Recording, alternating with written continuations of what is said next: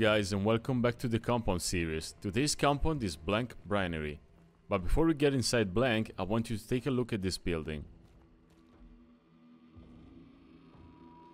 In the game, there are a lot of houses like this one, and some things that I'm going to show you are going to be valid in all of these buildings.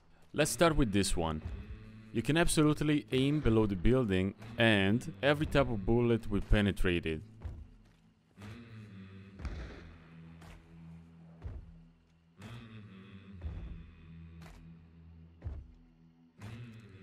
Coming inside from the main door of this building is always risky.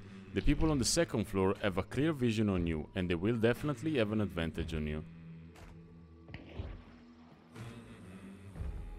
Coming from the windows is the way to go. Not only you cannot be spotted by the people on top, but considering that the roof is made out of wood, you can also wallbang them. Moving on the first floor, we can take a look at this window. This window is not only good to ambush people in the forest, but it's also good to snipe the people in Lawson Station.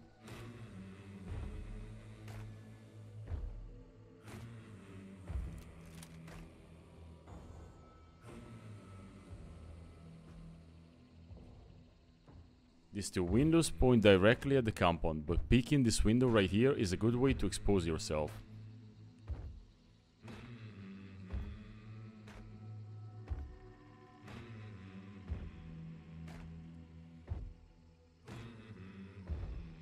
If you want to shoot at the compound, go in the window below and use this cover.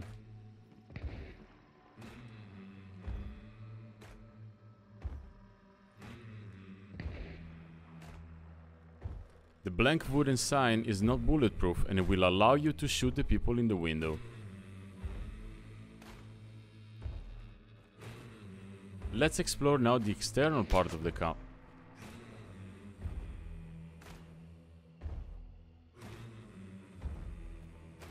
This cart is a very common spot to use when you're fighting people behind the trains.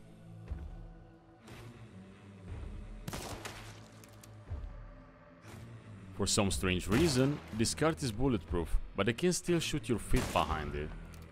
If you're getting shot from the compound, this cart can be a good cover from this side.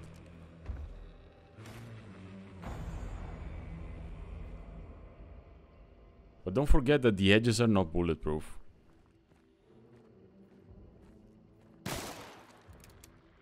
From the left side of the train, you can clearly see to the very end of it, but the bullets might get stopped by the metal sheets.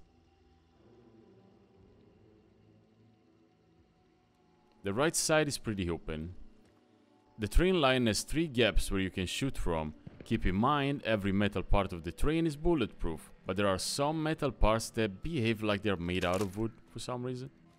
From here, you can clearly see the big sliding door of the boss lair. This segment here is one of the fastest ways to get inside the compound. But be careful, cause you can hide a very skilled hunter hiding right there.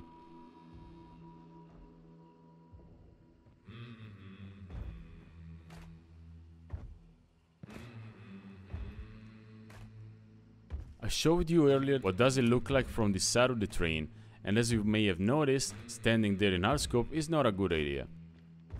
So now I'm going to show you how to get hated globally for using this better spot.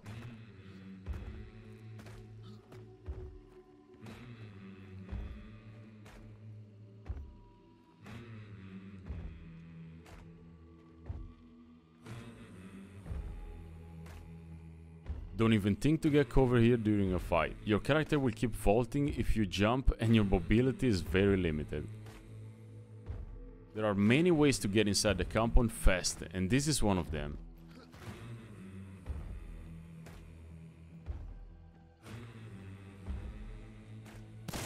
You can also use the roof as a cover. This is another great way to get in.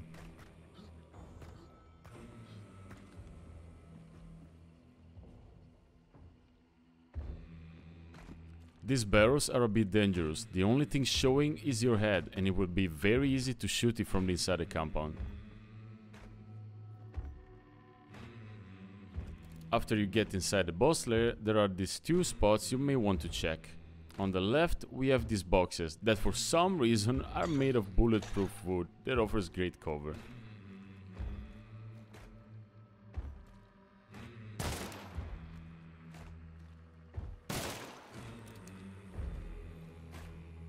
You can use this spot to defend the compound from the people coming out of Godard.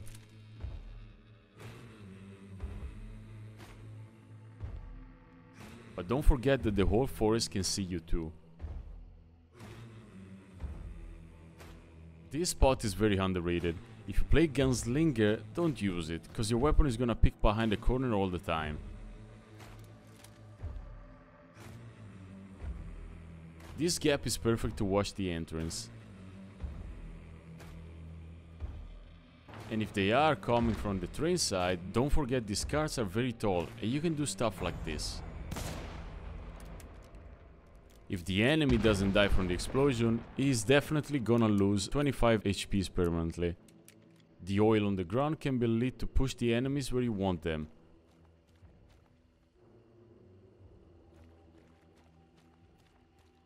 But keep in mind, you're also trapping yourself inside.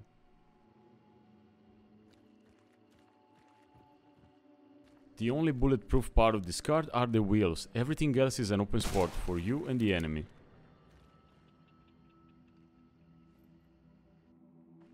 There are a couple of safe ways to clear this building, and this is one of them. You can see the whole building without many problems.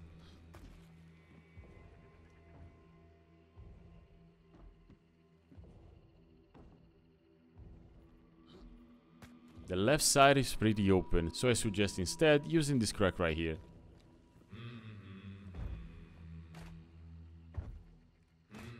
Or, if you want to go extra safe, jump here and use this other crack.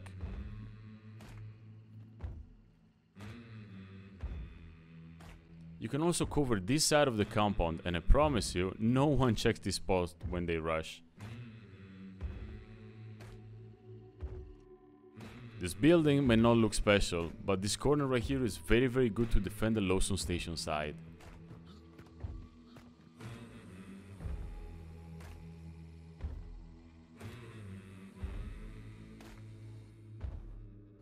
These boxes are a bit difficult to master. The upper part and the sides are not bulletproof, but the very middle is bulletproof and offers perfect cover.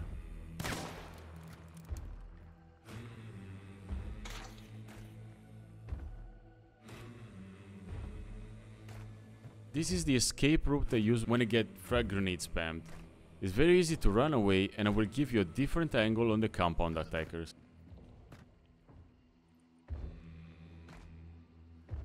I still need to understand why the sand makes wooden noise. This is one of the must-learn spots in the compound. You can throw what you want from this little gap and kill the players defending the boss lair.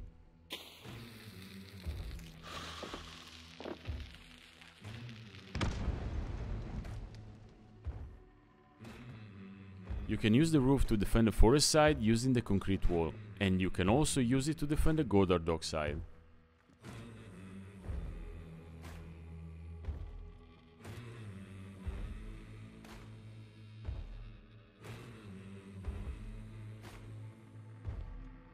I want to show you now how important is positioning when you enter this narrow space.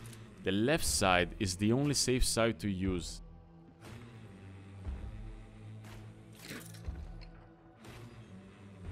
The roof is pretty simple to use. You go on the top and you use the roof as a cover. But there are some spots that you need to master. The watchtower and the White House. Very important is this metal cover right here. It will stop any incoming medium and compact ammo, giving you tactical advantage.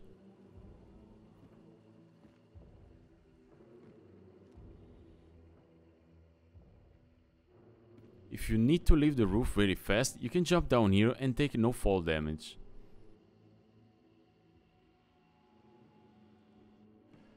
Now we talk about the real deals. This hole right here is a must know. You can throw what you want down there, or you can shoot the players inside. But make sure you keep moving, because from downstairs it's really easy to shoot at you with the sky as a background.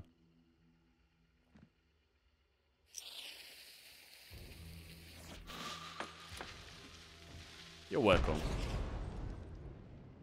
This is not the only hole. This one is a little bit safer, but offers scarce visibility. It's way more difficult to see you from the inside though. We are finally inside the boss lair, and the first spot you need to master is this one. Same wooden window rules, the further you go, the better you see.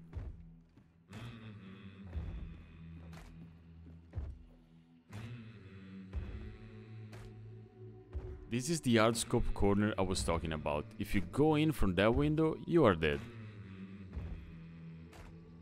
Let's go out for a second and let's talk about this ignore spot. For some reason, this metal sheet is completely bulletproof. If you need some cover, now you know where to go. But this spot has something else to offer. If you climb all the way there, you can wait on top of the tube and ambush your victim. When you approach the hole, crouching, and see an enemy up there, it's already too late. Let's go back in, so I can show you what the holes look like from the inside.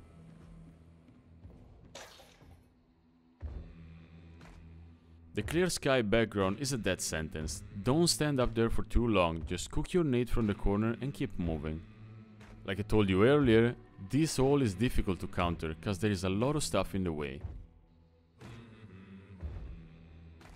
Usually this sliding door is trapped, and if you do trap it, use these two spots to defend it.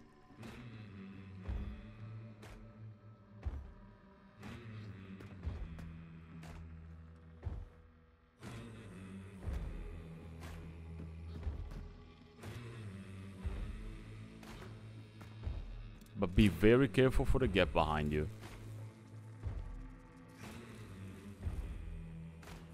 This is another angle on the roof hole. You can use this angle to counter the hole pretty good. Unfortunately, you can't climb any of these ladders.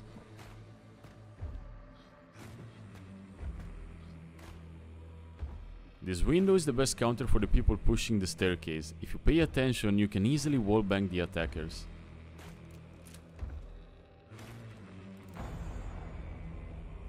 I was a little bit not sure about showing these spots, but damn, it's still good. You can throw what you want in the boss lair without being spotted. This is, in my opinion, the best spot of the whole compound. This one is more of a meme spot. You can wait here and go full Batman on the people pushing from below you.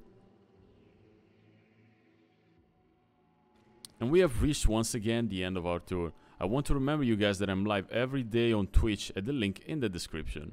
Thanks for watching and see you in the next one.